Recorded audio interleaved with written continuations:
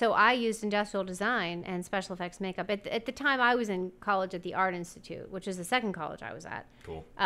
They had a track where you could take industrial, and it just seems so silly to me now, but you could take industrial design and you could take 2 tracks. One was special effects makeup and the other one was product design. Jessica took product design. Wait, those were the 2? Like special effects makeup or product design? Yeah.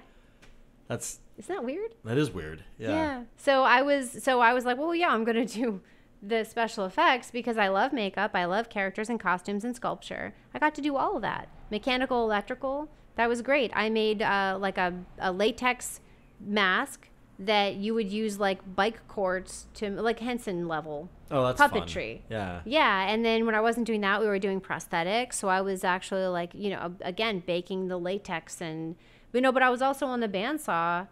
And I was also, Jessica and I were in the ceramics room having fun with that. But Jess was in product design, but you guys had overlap, so you were both. Yeah, okay, yeah. Cool. So she was learning the product design element of it and doing whatever that was, making a car, but using the CNC mill. But that's the thing is there was so much crossover.